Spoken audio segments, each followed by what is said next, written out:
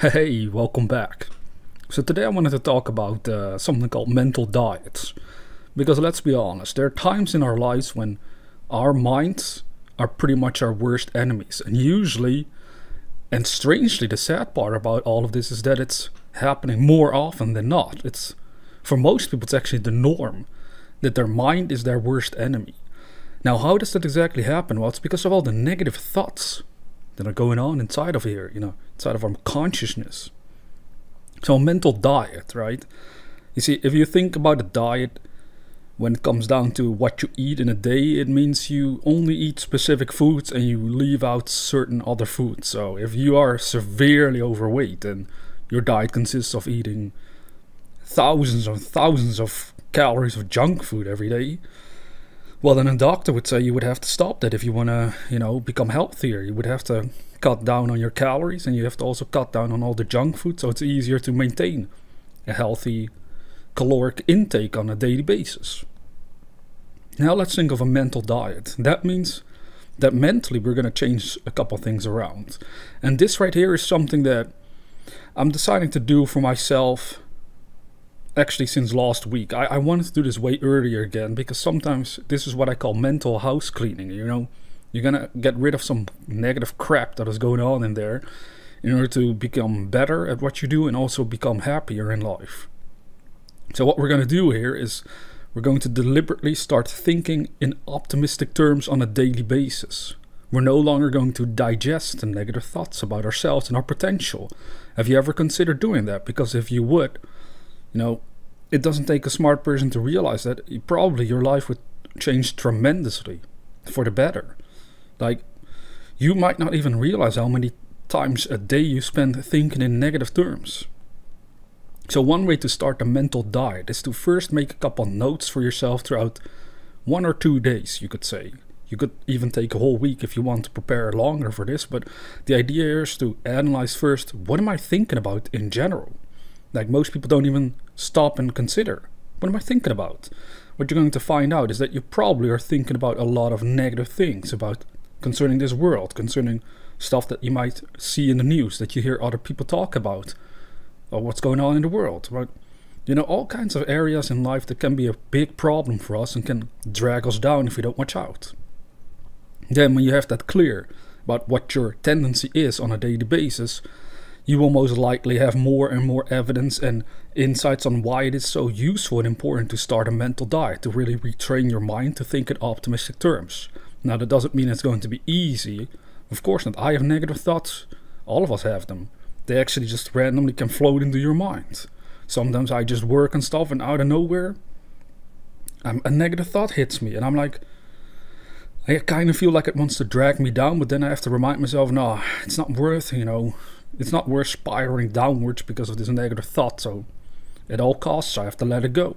I have to just keep focusing my mind on where I do want to go and on the positive in my life. So therefore, if you were to learn to think optimistically in a habitual way, on a habitual manner, right, on a daily basis, then you could quite literally say that your mind has become your best friend. But as long as it's full of negative stuff, and even if it's only sometimes, you could say if it's sometimes negative, it's only natural, it's only life. But if it is too much, right, if it's dragging you down, your own mind, your own way of thinking, well, then it's your worst enemy. It's worse than any physical enemy could be for you. Because if you face someone physically, well, they could overpower you, they could destroy you, they could win from you, like all the silly games and wars, how that's going here, right? Then you have an enemy there. But if the enemy is inside your consciousness, right, it means that it's going to cause you not to enjoy your own existence nearly as much as you could and should, as a great, as this great creation of God, of the, universal consciousness, whatever you want to call it. You and I, we have this consciousness through which we can think. And it's our duty to learn to think in a way that's conducive to our own life, to our own existence, that is going to uplift us, help us create a better world for ourselves and everyone around us. Because that's the beauty of this consciousness that we have. The sad part, though, is that when we are born and then go into the school system and in general in society, nobody takes the time to really consider what it means to have a consciousness. We just take it for granted. It's like, okay, yeah, I'm self-conscious, so what of it? Nobody really takes the time to think, what does it mean if I train myself to only think optimistically, right? What would really happen? You know, I can remember when I was young that people, you know, I had these hunches that maybe this is very important for us to learn, but then sometimes, you know, adults at the time would tell me that if you think optimistic all the time, that things might go terribly wrong for you, because in their eyes, it meant I wasn't really paying attention to the world as it is. So, like, they thought that it meant that I wouldn't pay attention to any dangers that might show up, but I'm like, that's really not what we're talking about here. I mean, dangerous things can happen. You have senses, right? You have these 5 senses that help you to respond to that. Like, if something dangerous comes towards you, it's kind of silly to think, oh, this is not going to hurt me, when it's clear that it's going to hit you. It's like, okay, well, maybe you're trained enough to turn off your own physical pain receptors. That's possible, by the way, but yeah, that would be kind of silly. Let's be honest here. We're not talking about that kind of attitude. We are talking about thinking optimistically about yourself and your potential all day long, every day. You see, how many people do you know that actually do this? I don't know anyone that does it, to be honest. Not right now, personally. I know I have friends and people that do study the mind and that they work on it in their own ways. That's important as well. But I've never really met anyone myself that would be thinking optimistically all day, every day. And with that we mean, it doesn't mean that they never have negative thoughts. It just means that they are habitually focused on the positive side of life, on the positive things about themselves and their potential. Now, this is something that I think you would like to develop as well. I think you would benefit from it. I know I would. I mean, I don't know anyone that wouldn't benefit from this attitude. So that's what we're going to do with a mental diet.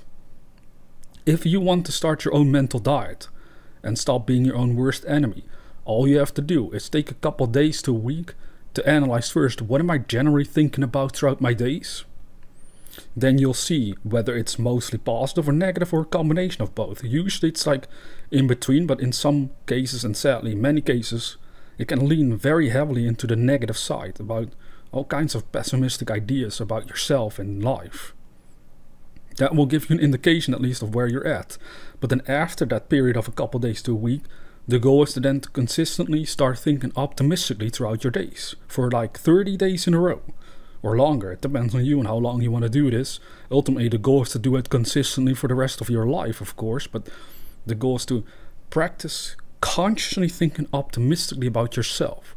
So for me, I wake up and instead of doubting in myself, I start to consciously think about, why am I making these videos? And then I feel like, you know, I started this channel because I really want to help people think more successfully about themselves, like to have a better idea on the spiritual nature of themselves, about this power of consciousness. And then I can feel this renewed power rise up within me that is like, yeah, let's go, let's do this.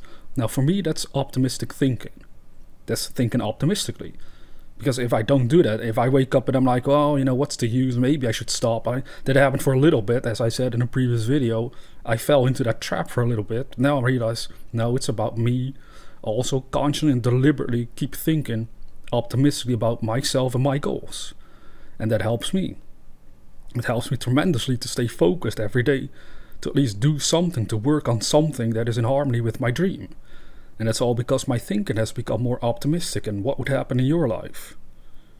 Well, I can't tell you because I don't know what your dreams and goals are, but I can tell you that it will help you at least achieve them way more effectively, and that's what it's all about. That's where you will find the joy and beauty beyond all life, within life itself.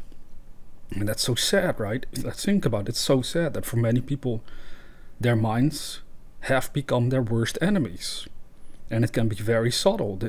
They might not even notice it. They might think like, well, my life is totally fine. I don't know how it is my worst enemy. But then if you analyze a little deeper and you dig a little deeper in their conscience, there are dreams in there, perhaps, that they didn't dare pursue for whatever reason. They will come up with all kinds of reasons that they have made up inside their consciousness, which then shows that their consciousness is actually their worst enemy, because it's not helping them to realize their dreams at all. Yet they have those dreams, and the dreams are God-given. You know, the purpose we feel burning within ourselves is actually given to us by God. It's what we are meant to do in this lifetime. So in order to do that, in order to express that, our consciousness has to be in harmony with the dream, and we should think according to what the dream dictates. Then your mind is your greatest friend in the process. But every time you think negatively about yourself or your goals or your potential, whatever, it has to become a signal. Wait, I'm using my mind against myself. That means I'm using it as my worst enemy. Let me stop that. That's not what it's about. I don't have to go along with that at all. And the more you practice this, the better you'll become at it, and then the greater the results will be for you. You know, the greater you're going to feel throughout your days. It's so wonderful. So absolutely wonderful. So good luck with that. God bless you. And as always, dear viewer, never forget that we are the dreamers.